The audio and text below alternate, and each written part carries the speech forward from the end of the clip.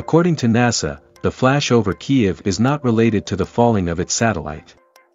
The event sparked many guesses and assumptions after the sky over the Ukrainian capital suddenly lit up. As BBC reports, officials in Kyiv suspected it was a fallen NASA satellite, but the U.S. Space Agency denied these speculations and stated that the satellite is still in orbit. In turn, Ukrainian aviation suggested that the flash could have been caused by a meteorite. The military forces are confident that it was not caused by a Russian air attack, which would not be surprising given previous events.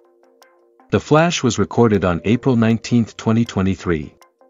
Earlier this week, NASA announced that the retired 660-pound, 300 kilograms, RESI satellite would enter the Earth's atmosphere on Wednesday. This spacecraft, which was used to observe solar flares, was launched into low Earth orbit in 2002 and was decommissioned in 2018. However, as Rob Margetta from NASA's communications office reported, the satellite was still in orbit during the flash and should enter the Earth's atmosphere at night. NASA and the U.S. Department of Defense continue to monitor RESI.